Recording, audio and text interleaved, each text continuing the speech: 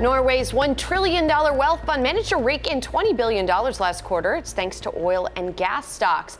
But its longer-term prospects suffered from escalating trade tensions. Joining us over the phone from Oslo with more on this story is Jonas Bergman, Bloomberg's Oslo bureau chief. Jonas, thank you so much for joining us. Talk to us about what was sort of the stumbling block here from trade. Why didn't that work out for Norway? Well, I mean, the fund is invested globally, so any sort of trade barriers that are erected that will impede global growth will hurt the fund in its investments. We saw that clearly in the second quarter.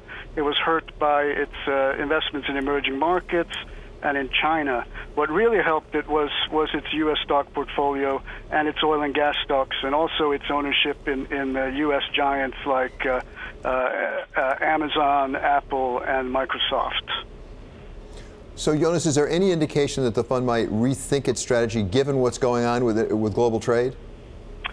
Well, I'm sure that there's a lot of thinking going on here at the headquarters in Oslo, but the fund really is invested sort of in a generational perspective.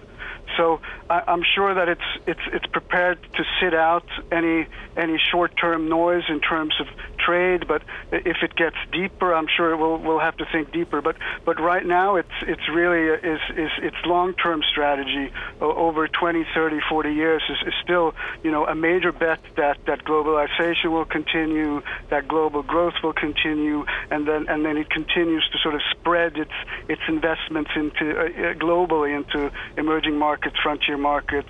It's a huge investor in China, for example, as well.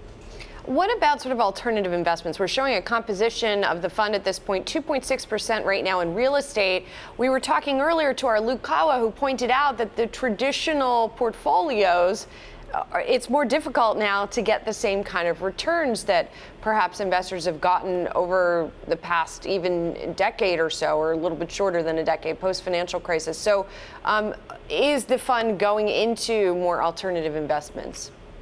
Well, it's been trying, and it's been asking the government to get to invest in things like private equity and infrastructure. But the government is very conservative when it comes to the fund. So for now, it's barred from investing in alternative investment, and it has to stick to stocks, bonds, and real estate. There's a move that it may be able to soon invest in infrastructure products that have to do with renewable energy, such as wind and solar and things like that. But that's a decision that's still down the line.